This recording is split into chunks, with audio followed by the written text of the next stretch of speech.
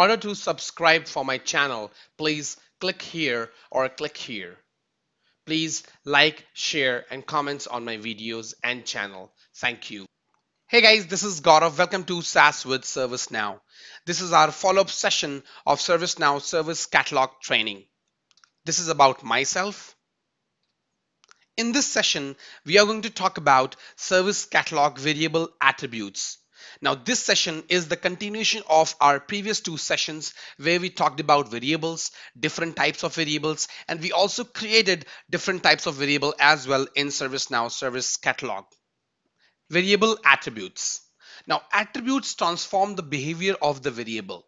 That means if you have created the variable and if you want to change the out of the box behavior, that means the ideal behavior of the variable, if you want to change it, in order to change that, you have to use the attributes.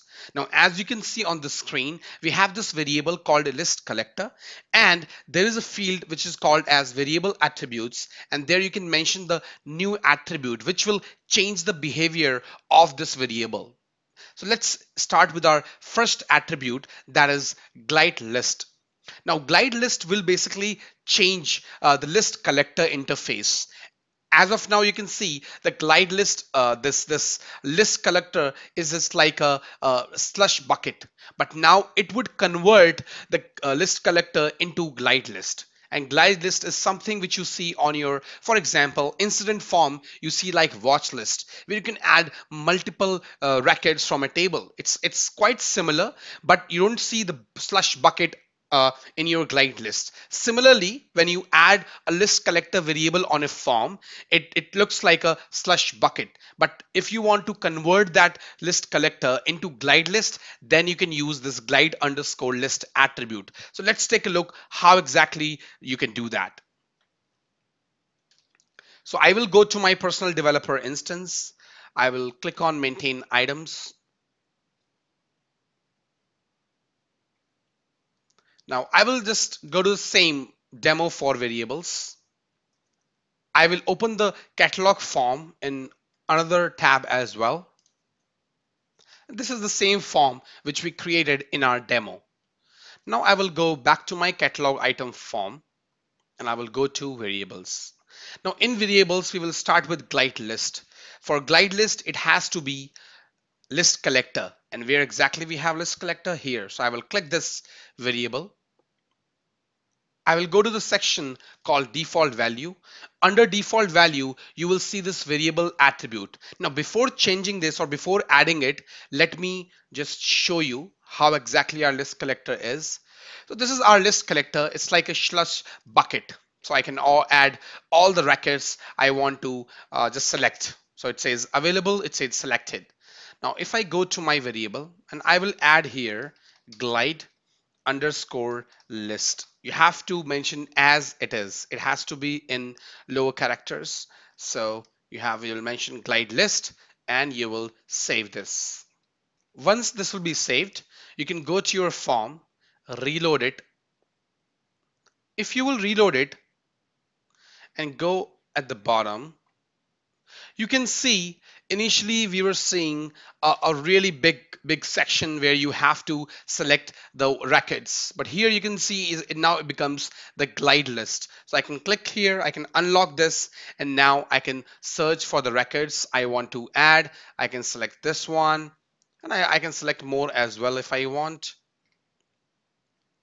This one, and I think that was not selected, so I will select this one and I can just lock this. So you can see these two users are selected. It's similar like slush bucket, but the view is quite different. Now it's totally up to you as per the requirement you want or the kind of user experience you want to give to the end user. So this is about the GlideList attribute. The next variable attribute is Searchable Choice. Now this attribute is applicable on lookup select box or select box so that we can make them searchable.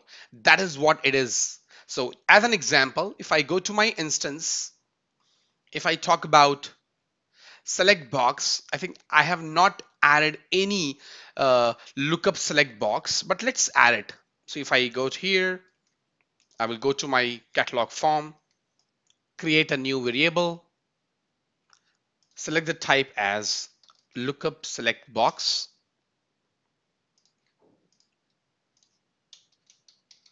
Please select users or user.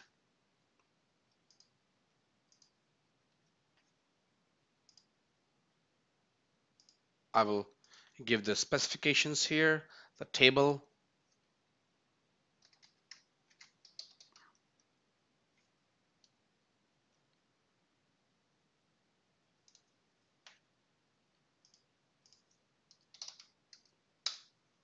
name, and I can save this. Once it is saved, I can go to my form, reload it. You will see here it says, please select user. And it's like a select box like choices. I can select any user I want. But as of now, you can see it is not giving me an opportunity to search. In that case, I will use this attribute. So I will go to my variable. Under default value, I have this field variable attributes, and I can put here is underscore searchable underscore choice equal to true. And I can save this. Then I will go to my form, reload it.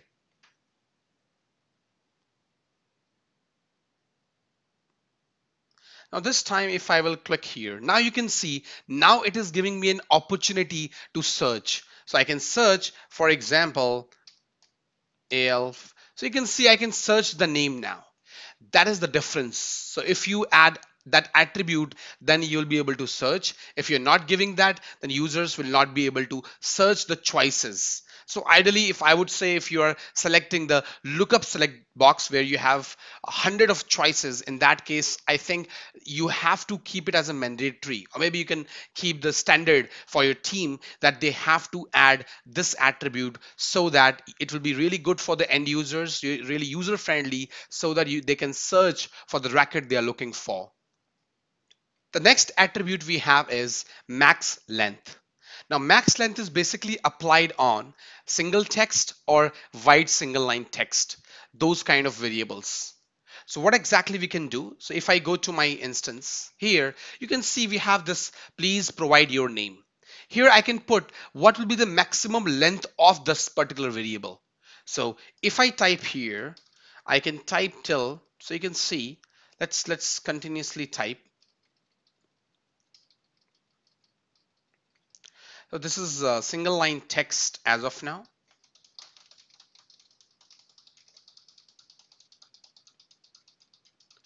So there's no limit. You can see I can type like whatever characters I want, I can just type here. But if you want to put some limit, in that case, I can go to my variable. So I will go to my catalog item under my then variable. Here I will select this one, single line text, because that's the one where it is asking, please provide your name.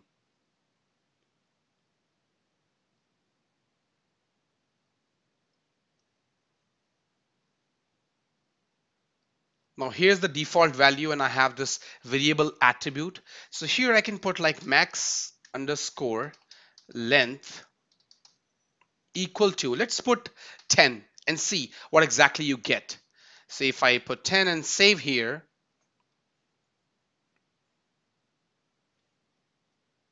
I will go to my form, reload it. Let's try to type something. Now you can see I'm keep on typing on my keyboard, but is not allowing me to type any more characters. That's the reason. So if you want to put some limitations, the maximum length for your end users for single line text or a wide line text kind of variables, in that case, you can use this attribute. The next variable attribute is max underscore unit. Now max underscore unit will be applied only on duration variable. So as you can see, in duration variable, we can select days, hours, minutes, and seconds. Now, what if you are looking for just putting just minutes or seconds, or maybe till hours? You don't want user to put days. Now, it's totally up to you the kind of field, the kind of input you are looking for from your end user.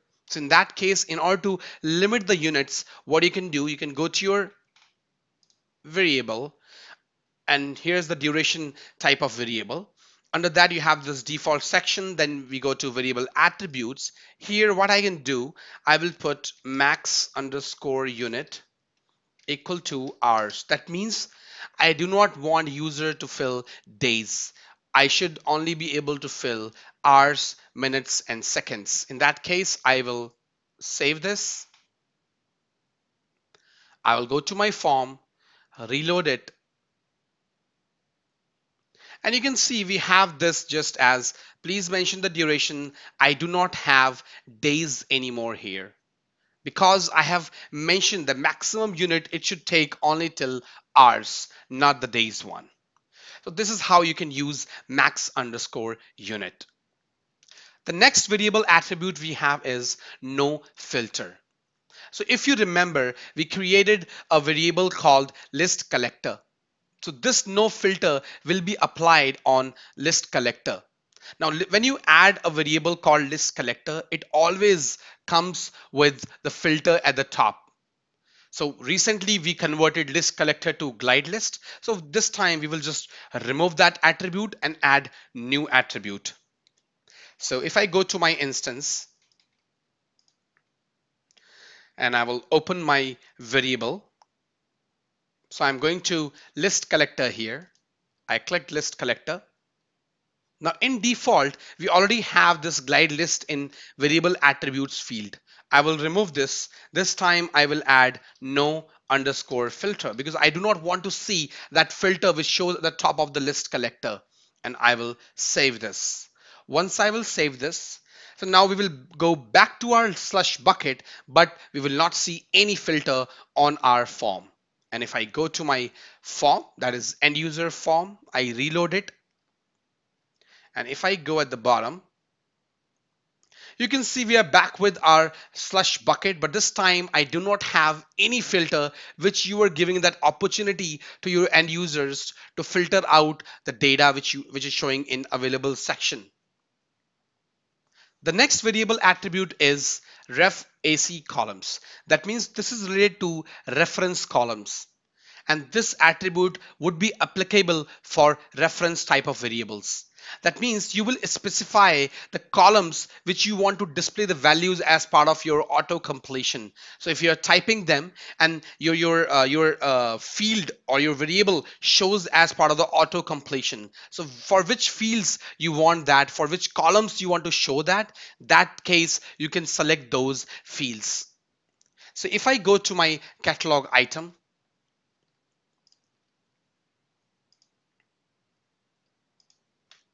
I will open up the variable configuration we have, and that is the reference one.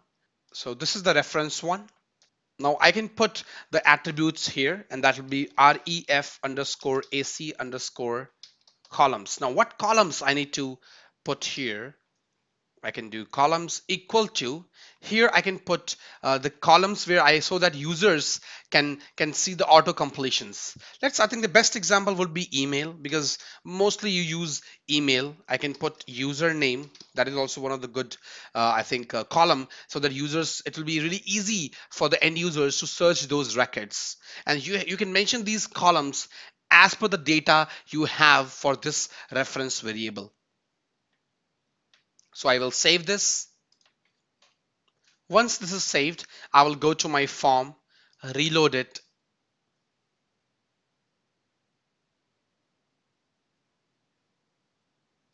Here is the reference field we have. If I type here, for example,